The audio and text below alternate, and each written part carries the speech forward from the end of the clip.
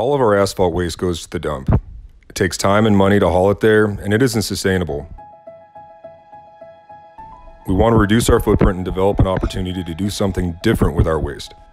Mycocycle exists to transform trash to treasure. We're using the power of mushrooms to clean up the messes that we've made. There are so many materials that we can address through myco-remediation that are hitting landfill currently. We see the opportunity to create a value stream and then re-enter it into manufacturing to make a usable byproduct. One of the most important roles that fungi fulfill in the environment is as decomposers.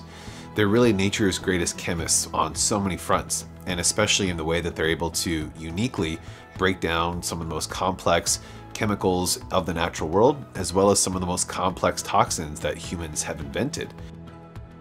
Not everybody can have an effect on all parts of their own supply chain, so it's really important to have businesses like Mycocycle that are taking a look at these problems that in a way are being created by these other industries and finding ways to help those industries out. If Mycocycle is successful, we probably shouldn't see a single second of it. Like the idea that Mycelium recycles materials for us should just happen in the background while we go along our daily lives. And that's kind of the key to sustainable efforts and solving a global warming crisis, is making it easy for people to understand how to contribute.